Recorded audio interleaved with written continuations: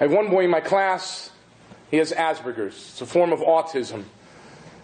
And I think the statistics are that basically there's at least one child on average in every single class that has a form of autism.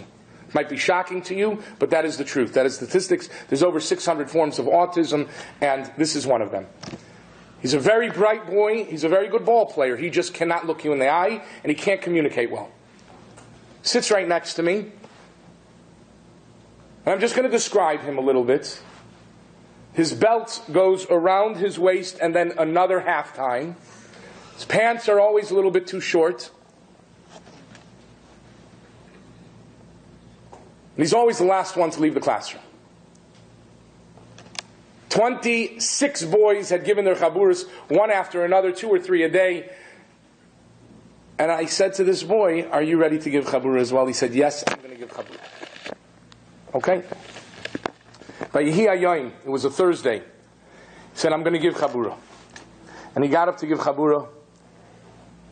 And he asked me beforehand, can I invite my last year's Rebbe? And can I invite the Menal to sit in? Of course. What a moment there was going to be. I took a picture of every boy saying chabura. Some of them I even videotaped. And I called on this boy to give his chabura. And the boy got up. And he stood there for 1.5 minutes. And he couldn't open his mouth. To give you an idea of what 1.5 minutes is, I'm going to be quiet for 10 seconds now.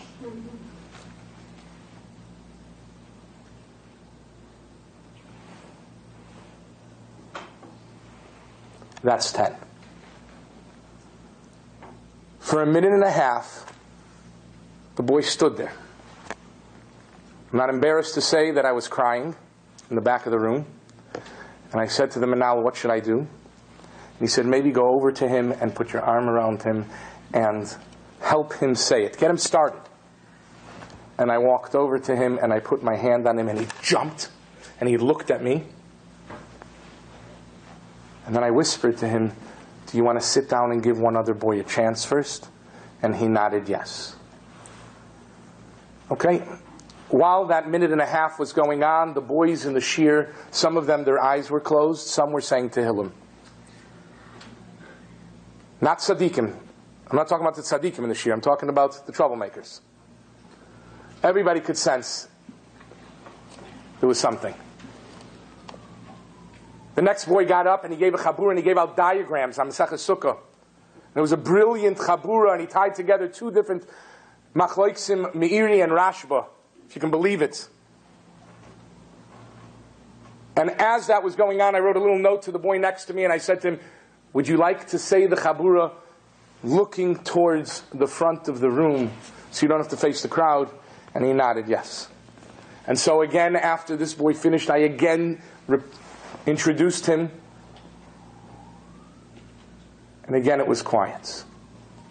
As he sat trying to say one word. He couldn't do it. At this point, being honest with you, a lot of boys had tears. I certainly did. And I told the boys at the time the following. It was a last stab to try to salvage the moment. And I said, I want you to know that there's a chelik of Torah that is so chelik, so holy, that it doesn't even come out into this world in a form of gashmias. It goes directly from a person's neshama to the kisei hakavod, and that is this boy's chabura that he prepared. And I dismissed the shir to a break. We have a small little break in the hallway. It's not a full-blown recess. And I went over to the Manal and I said, I failed. I'm waiting for the end of the story for the boy to have the Rudy moment. The moment when he's the underdog on the team and he catches the winning pass and he wins the game, but it didn't happen. And what if he never gets up again for the rest of his life? And the Manal told me, don't worry, we can try. And I was very, very broken. And I walked back into the room and his head's down. He's the only boy in the room. And I whispered to him, would you like to say the chabura right now? No one's in the room. No. It was 12:30. At 1 o'clock, I dismissed the shiur, and as I said, he's the last boy. And I'm walking out of the room, and all of a sudden I hear him call my name. He says, Rebbe? I said, yeah. He said, can I try again tomorrow?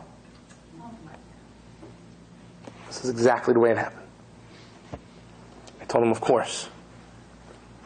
He managed to smile, and tomorrow came. And I said to him, you ready? And Sunday came. Are you ready? And Monday at 12:30, I didn't ask him. But he picked up his head and he looks at me and he says, Rebbe, I'm ready. And he got up and he delivered a flawless chabura for 5 minutes in front of the entire shiur. And when he finished, they erupted with a standing ovation.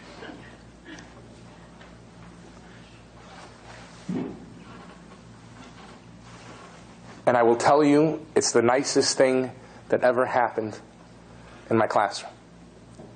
And I can tell you that today, the boys every other week give a Dvar Torah. Half the class gives a Dvar Torah in front of everybody else. And today, he got up and flawlessly gave a beautiful Dvar Torah on his own volition in front of the class. It's scary